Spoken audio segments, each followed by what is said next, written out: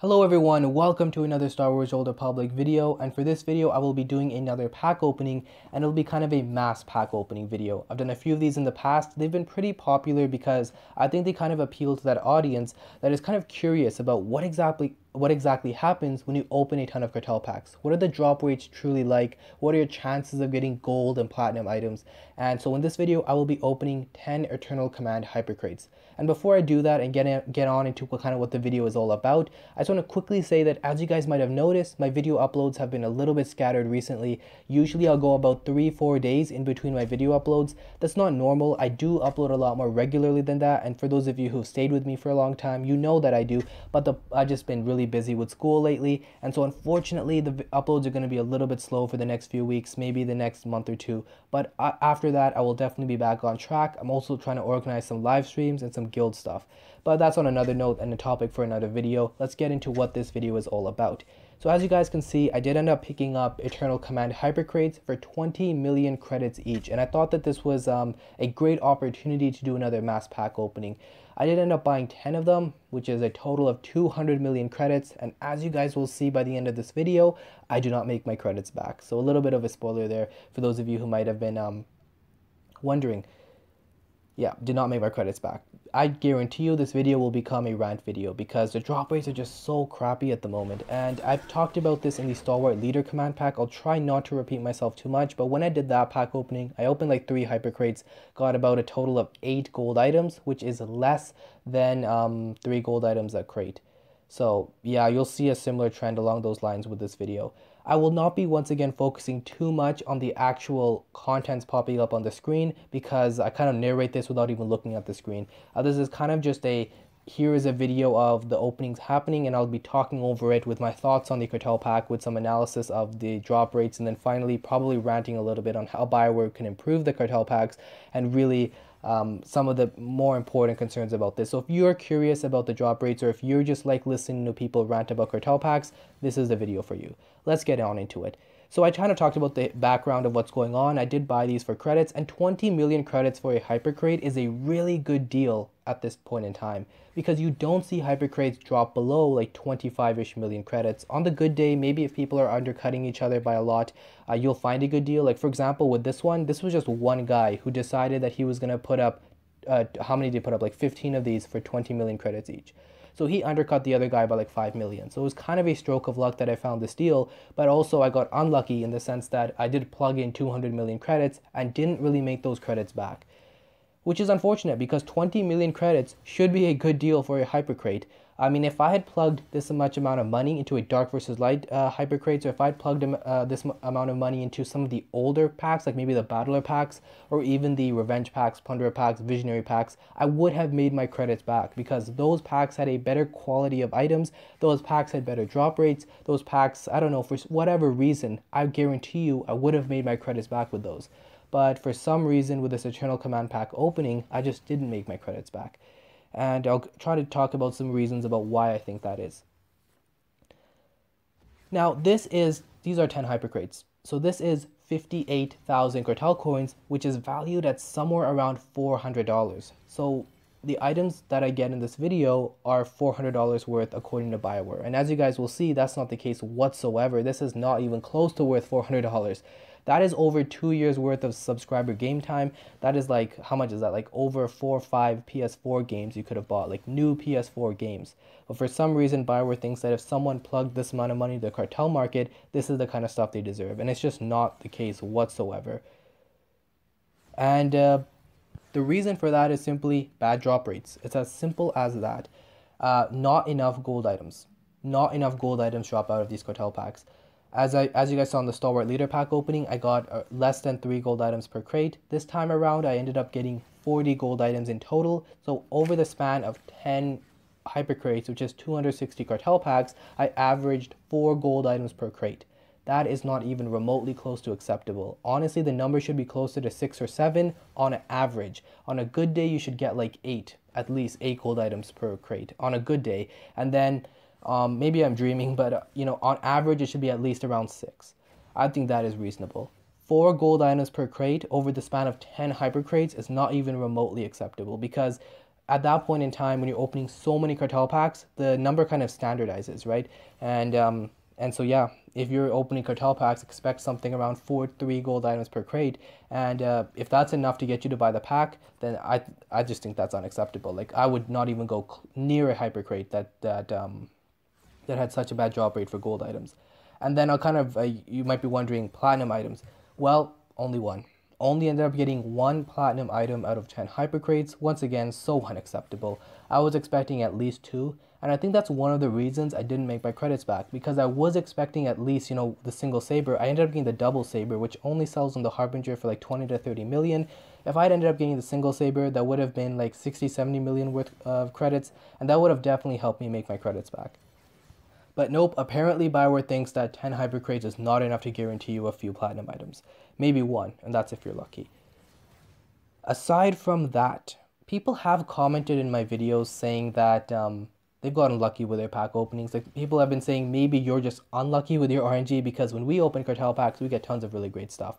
And to be honest, I think some people just kind of are lying or not telling the truth in the comment section, because they say some pretty crazy lucky pack openings. And as the saying goes, video or didn't happen, because obviously a video doesn't lie. But if you're just saying kind of stuff, it's hard to believe some of the stuff they say. But on the other hand, I do recognize that you can have really lucky pack openings. I've had those in the past. For example, I opened a Star Cluster Nightlife pack, and I ended up getting 4 2-log cord helmets and 1 hyper crate. That was insanely lucky. Recently, I had a really good pack opening of a Dark vs. Light pack. I kind of just opened one randomly. I don't know how long ago, maybe like a month or 2 ago. I ended up getting 10 gold items. So that was every 3 cartel packs I opened, I basically averaged a gold item. But that's not what happened. I think like I got 7 or 8 gold items in a row. So that's insane. I have the footage. I might put it up or something.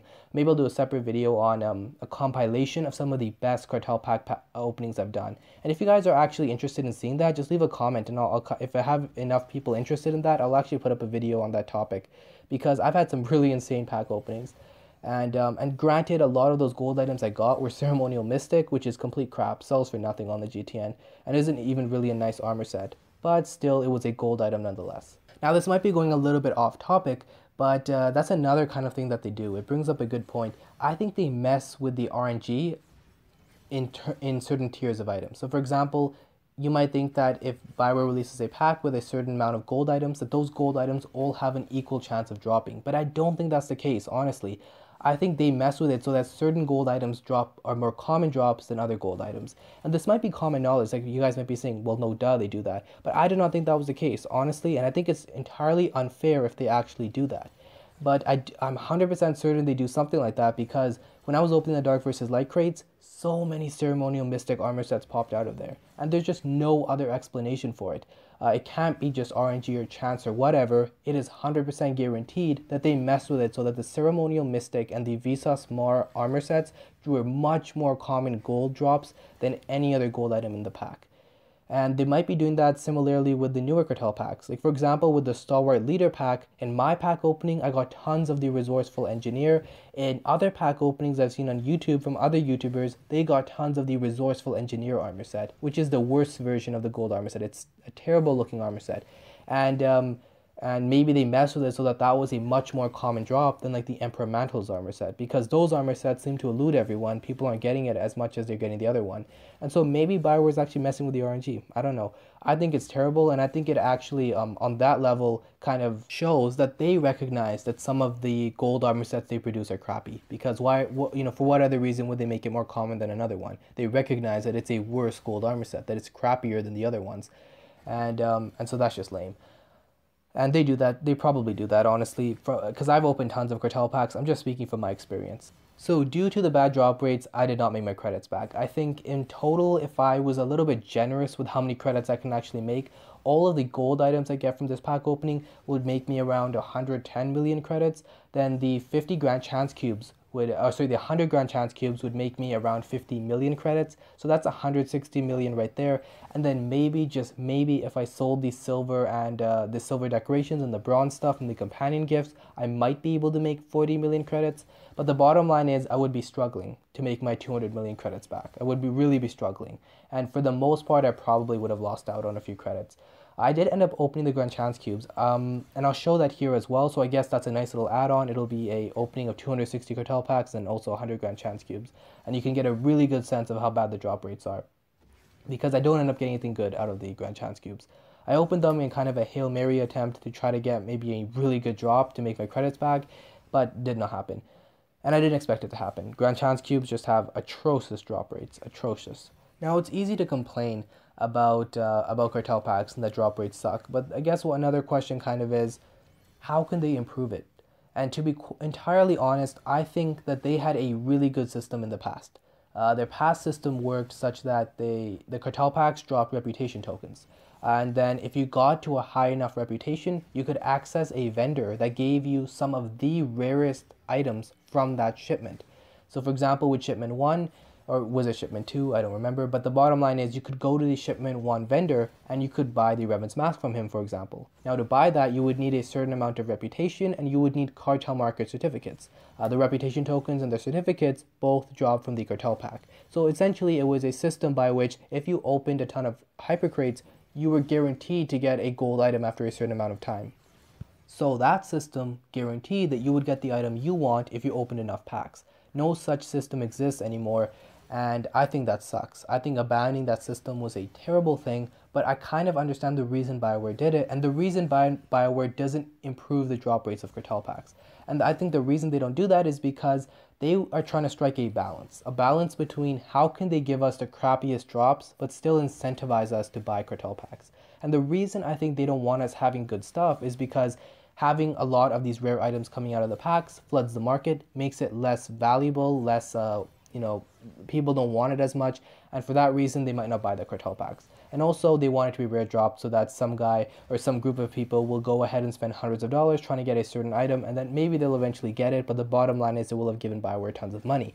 And I think that system is ultimately crap. I think if they put more effort into their cartel packs and they improve the drop rates, they would have more people ultimately buying them and they'll make more money. So, but the bottom line is that's kind of their goal. That's their incentive. That's why they're not really improving the drop rates and why they're abandoning really good systems that have worked well in the past. It's because they're trying to strike that balance. They don't want us having too much good stuff. Once again, could be a conspiracy on my part. I might just be rambling on about things that aren't even true or don't exist. But in my experience of having opened so many cartel packs and having examined the trends of cartel packs, I think that is definitely the case. I mean, why even come up with platinum items in the first place? You know, they released tons of really great items as gold items in the past. Hell, they even released some as silver items. The Cathar Honor Sword used to be a silver item. They only changed it to gold later to increase its, decrease its drop rate. And so why introduce platinum items? Because it's a great way to get people to spend more money on cartel packs. That is their ultimate goal, and I think they need to really change that up, because I think right now cartel packs are kind of dead. They're worthless. They're a complete waste of money, and they need to be reformed a little bit. The other way they can kind of improve things is by having more things accessible through in-game rewards, without cartel market, without credits. Things like that reward you for skill, for having played the game a lot, for having, performed well in a war zone or in a raid or something like that. It's ideal. It's probably not going to happen, but it would be nice to see that implemented. Maybe even get cartel packs as a reward, like win 5 war zones in a row, get a certain cartel pack. It's hard to win 5 war zones in a row, but if it happens, at least you're kind of rewarded for it with cool cosmetic items that you don't have to pay money for. Now, on one hand, I kind of recognize that cartel packs are not meant to be taken this seriously, and I do get that. I do get a few comments of people saying that, but I do totally understand that point of view, that cartel packs are meant to be just fun little gambling on the side. Now, if BioWare didn't charge money for them, I wouldn't care so much. I think the fact that BioWare kind of preys on people that like to gamble, I myself definitely fall into that trap sometimes, but obviously I don't gamble with my real money. I'm fortunate enough to get free cartel coins, and now I can do pack openings for the channel and stuff like that. But as you guys saw in this video, I also spent tons of credits on it. And back in the day when I didn't have so many credits, I'm telling you, it was a little bit of a problem. Like, I was consistently poor because I couldn't stop spending credits on cartel packs. And BioWare kind of praised on that a little bit, and I feel sorry for people that actually spend so much money and then don't get proper reward for it. And the bottom line is cartel packs simply are not fun in their current state. And the reason they're not fun is every time you're opening a cartel pack, unless you get insanely lucky, like I talked about earlier in the video, like you do something like get 4 Tula Court helmets and 1 hyper crate, unless you get that, which chances are you're not, you're not going to be making any credits. You're actually losing credits by opening them. Ask anyone in the game and they'll tell you never open a cartel pack. If you want to make credits, sell that cartel pack on the GTN. And if you buy cartel packs off the GTN, you're also basically losing credits. So how can a cartel pack be fun if when you're opening it, you know you're losing credits, or you know that there's a 90% chance you're going to lose your credits? And even if you pay money for cartel packs or whatever method you use for cartel packs, the bottom line is you could just make so many more credits doing something else. I did a little bit of math on the side, and back when the Eternal Command packs were first released, a Hypercrate would net you around 25 million credits. You had to pay around that much for a Hypercrate off the GTN. However, you could have just spent that 25 million and gotten every single item out of the pack, with the obvious exception of the platinum items.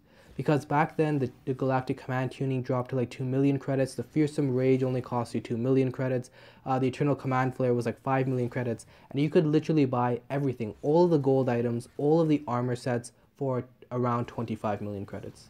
So why in the world would you buy a Hypercrate when you could buy all of the mounts, all of the armor sets, everything, just have 99% of the pack unlocked for yourself, just spending those credits? So goes to show that it's just not worth it. And obviously, as this video shows, do not open a cartel pack thinking I'm just going to try for that platinum item. Chances are you're not going to get it. I have opened 10 right in front of your eyes and only got one platinum item. The second thing is, do not open a cartel pack for one specific item. Like, don't think to yourself, I really want that Nathma Sith spawn, for example, I'm going to open a few Hypercrates for it. Like, look in this video, I only got one. After opening 260 cartel packs, I got one gold mount. That was the Nathma Sith spawn. I got one Savage Falone. I only got 2 TC Voyagers. So you cannot open a cartel pack with the expectation of getting a single certain item. Chances are you're actually not going to end up getting it unless you're really lucky. In any case, I guess I should probably start wrapping up the video because I've been talking for, my timer shows here is 17 minutes. That's a long time to go on a rant, but at the end of the day, I do hope you guys enjoyed this video. And now I know some people actually commented in my video saying, we like your ranting videos and that's what makes you unique and we actually want to see more of them. And so huge thank you and a huge shout out to those people that say those kinds of comments to me, because it really does make my day. What I was trying to do with my channel was I was starting to script more of my videos because a lot of people were saying you ramble too much, you repeat yourself too much, and so I tried to kind of make my videos more concise, more to the point, and I did that by scripting them. But as you guys have probably noticed, this is a totally unscripted video. I'm just going off on whatever tangent I possibly can, and I might do a few more of these videos in the future because a lot of people seem to actually like them. And a lot of people say we kind of just minimize the video and listen to you in the background while we play the game. And so that's awesome. Huge thank you to all those loyal fans out there. Honestly, I might not show it enough. I mean, I hope I do. I truly, truly am so thankful for all of you guys. YouTube is just such a fun hobby, and it's only fun because you guys are out there, sending me nice comments. And I'm just really happy that my content is enjoyable for you guys, because that's really what it is. I know some guy commented that my videos make his day, and honestly, that comment makes my day, because knowing that my videos actually do that for someone, like people look forward to them, just really makes me so happy. So a huge thank you to everyone. And you know what? A huge thank you to everyone that actually made it this far in the video, because you guys are the true loyal supporters that actually, listen to me ramble on and on. And yeah, at the end of the day, I do hope you guys enjoyed this video. If anything, it's useful in that it shows you how bad cartel packs are, and use this video as a disincentivizer to buy these things. So for example, if I were, tomorrow releases a really cool cartel pack, but you know that you don't want to waste the money on it, just come watch this video and see the terrible drop rates for yourself, and then that way you might just feel disincentivized and come to terms with the fact that cartel packs in their current state are just total crap. You should not spend credits on them, you should not spend cartel coins on them, or anything of the sort. If anything, just spend credits on the items that come out of the pack, because that guarantees you your happiness. Anyways, I do hope you guys enjoyed the video. I said that about 20 times. I will see you in the next one.